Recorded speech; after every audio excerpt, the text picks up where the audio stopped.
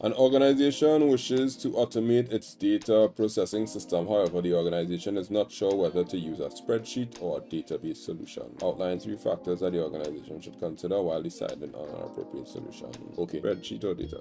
But this is like almost the same thing as the other one. It's the same thing as a file approach or a data management approach. Okay, it's different. A file is like a spreadsheet. Okay, and the answers will be kind of similar. The outline outline 3 factors that the organization should consider when deciding on an appropriate solution, whether it is a spreadsheet or a database. One would be the cost. Databases and costs more to set because skilled workers needed to set layout, structure, and implementation. It's 2 would be level of automation.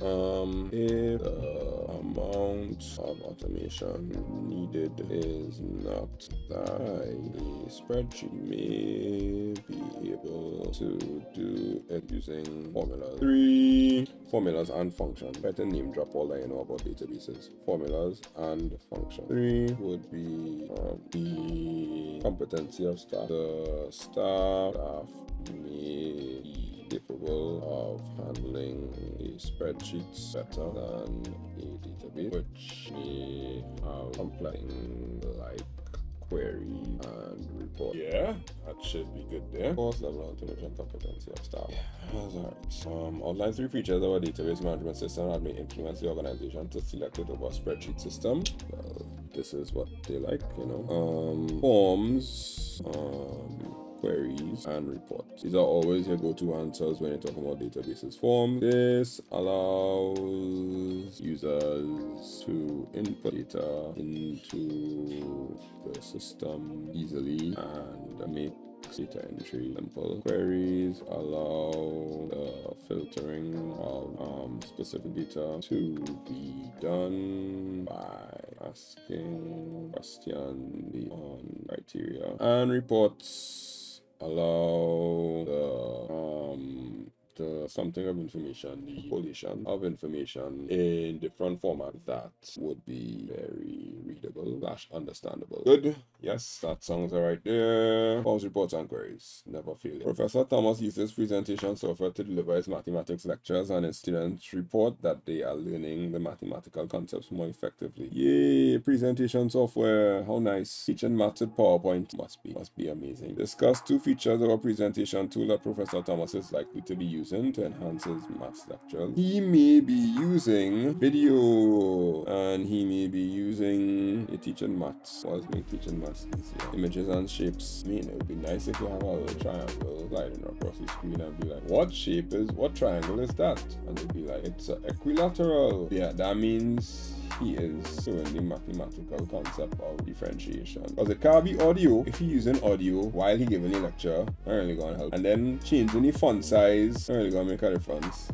Changing the color to a lecture to people in a university, like colors are for kids. It had to be video and shapes because they're making it more interactive. Unless they're using the word lecturer and they mean a teacher. But either way, you can sell this easy. Videos. Okay, the use of video that present the topics in a relatable manner would capture the attention of the students and show them it from a different point of view. Images and shapes. Mathematics uses a lot of shapes and symbols, and animating these shapes and symbols may enhance the delivery of the content to the student. Yeah, I think those will be solid 3 marks each. Solid 3 marks. Write the HTML code to implement the section of our webpage displayed below. I doubt they're gonna make me write out all that to put on order. No, I write over all them words. That's unnecessary though. This is dictation. Alright, so this is a section of our webpage. I don't have to put the HTML and things. So this is just a unordered list. Unordered list. This item. The objective of this is to give, I believe I do, students in general, I'm creating right, the knowledge gained That's how to spell their knowledge correct too. How to spell their knowledge, how they spell it. Knowledge. Yeah. So knolled wedge, knolled there. Yeah. I just wanted to get to the next line just to show that you could just add this item, close to this item there. And then close the another list. You didn't want to put it in a paragraph or anything. Okay. How much marks? 7 marks? What just happened? Nah, this can always have marks. How though? No, for real though. Yeah, no, you have to do that. Unordered list, so that's 1 mark. Now you have to do all this item, that's 2 marks. Okay, let's say for argument's sake, opening the unordered list, closing the unordered list, 2 marks. 2, 3, 4, 5, 6. The 7 mark is for dictation. 7 mark. Is there something that it's definitely an unordered list. This is not our table. This is the section of. Alright, 7 marks. Move on. Take it on. Horrible. Various information technology tools are used to access and communicate with remote information sources online. Describe each of the following IT tools. 8 marks to each. Okay, FTP, file, transfer, protocol. This allows for the transfer of file on a network. Telnets.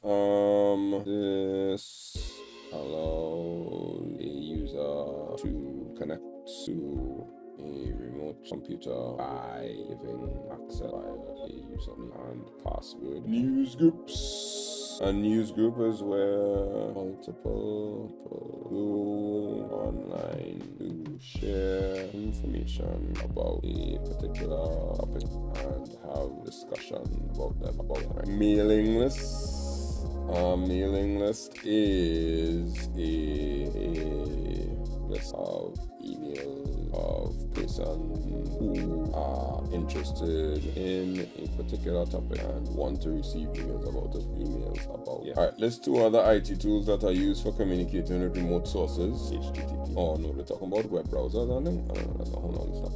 They have newsgroups, mailing lists, telnets, FTP. Alright, so HTTP will definitely be one. Hypertext transfer protocol and VoIP.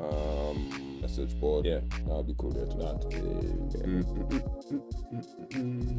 Alright, the different sources of information provide options for users when accessing information. Discuss 3 reasons why magazines might be more appropriate than websites for disseminating information to rural farmers. Oh, you can get away from that. And it's 9 marks to say no, you gotta get into the farming jargon and things. At least they could vote now.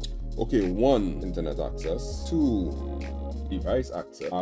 Here's real how to discriminate when you're writing this question. You gotta be like, okay, let's think of these poor farmers who don't have anything. So computer literacy. I don't like to discriminate. I know farmers who know about computers and stuff. Alright, internet access. To be able to access the websites, farmers need an internet connection that the rural community may not have readily available. To stay the rural community part. Device access. Farmers may not have access to devices that can connect to the internet and view the websites. Example, PC, tablet, smartphone. And computer literacy. The farmers may not be able to use devices reliably or skillfully to navigate the website and information. So outline. Right, yeah. Outline 3 other sources that farmers might prefer over our website. Newspapers, people. Alright, outline 3 other sources that farmers might prefer over our website. Right, so newspapers and people, and it can't be a journal because a journal does have all of this stuff in it. Newspapers, people, what other? We just had magazines. It could only be a journal. That's the only other thing you could think of. Yeah, newspapers, they have, I don't know, articles about defending that may pertain to them. People, they may have experiences that go along with helping the farmers. A journal would have reputable articles and analysis for that farmer's contract. Yeah. Okay. I just can't wrap my head around farmers reading a journal though. Not too sure.